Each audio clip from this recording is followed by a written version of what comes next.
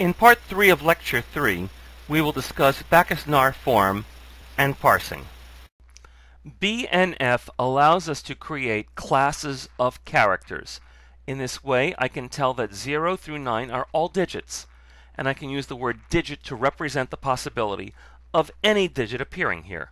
I can do the same thing for letter to signify any letter from A to Z, or to uppercase or lowercase. This simplifies the job of specifying which strings are legal and which are not. Let's look at another example, which is also an expression grammar, and perhaps a little simpler than the earlier example. An expression consists of an expression, a plus sign, and a term, or simply a term. Now the expression on the right-hand side is a simpler expression than the one on the left of the production. Similarly, a term derives a term, a times sign, and a factor, or just a factor. And a factor is an expression in parentheses, or just a number. Given these rules, let's parse the two expressions that you see here. 3 plus 4 plus 5, or 3 plus the sum of 4 plus 5. The presence of the parentheses changes the order in which we evaluate them, and we need a parse tree to show that. In both cases, we have the expression at the top. Expression is the start symbol in this grammar, and they both derive an expression plus a term. But what you have after that is quite different. In the left tree, the left son, the expression, derives an expression, a plus sign, and a term, and ultimately derives two numbers. The term derives a factor that derives a number. The parse tree on the right is different. Its left son, the expression, simply derives a term, which derives a factor, which derives a number. The right son, the term, derives an expression in parentheses, and that also ultimately leads to two numbers. The reason that the two trees look different is because our idea of what expressions, terms, and factors are determined by the order in which we do the operations to calculate a particular result.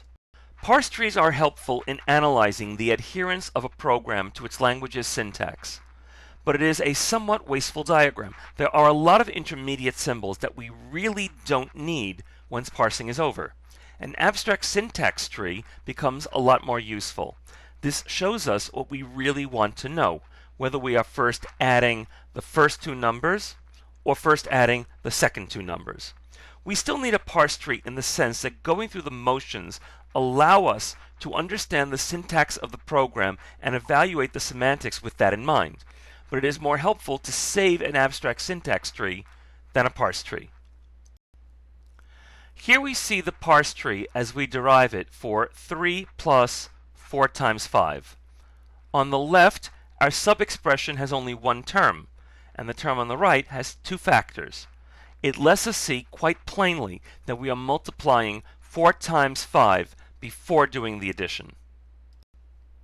Here we see an expression that is a little different. We do the addition first, and then the multiplication.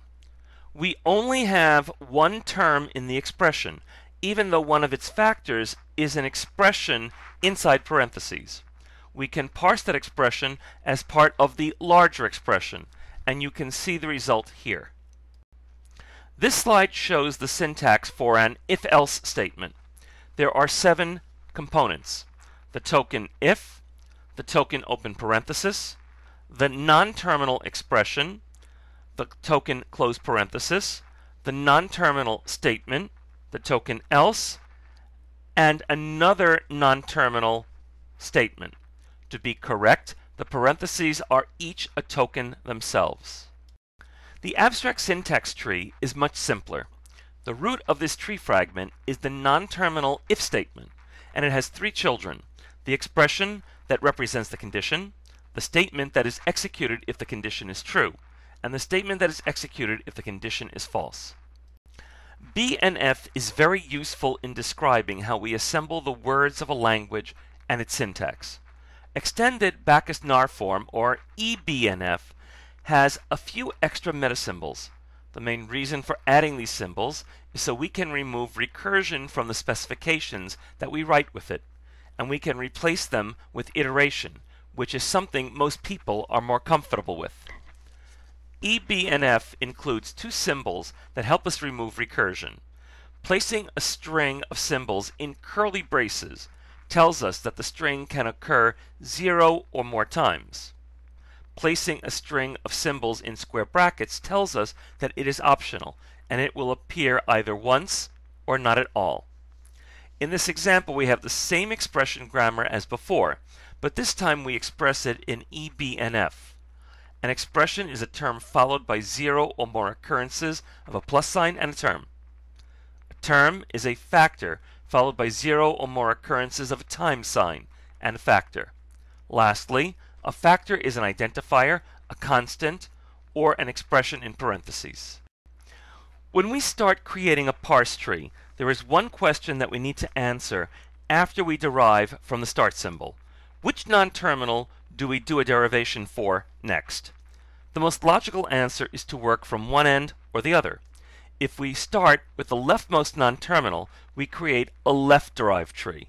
If we start from the rightmost non-terminal, we create a right-derived tree. While the difference may seem trivial, that is not really the case. Left-derived trees are produced by top-down parsing, where we build the tree starting from its root.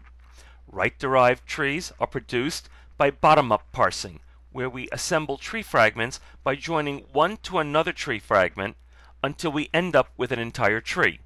While both have advantages, bottom-up parsing is more common because it is easier to automate and it can work with any context-free grammar. Top-down parsing works on many such grammars, but not on all of them.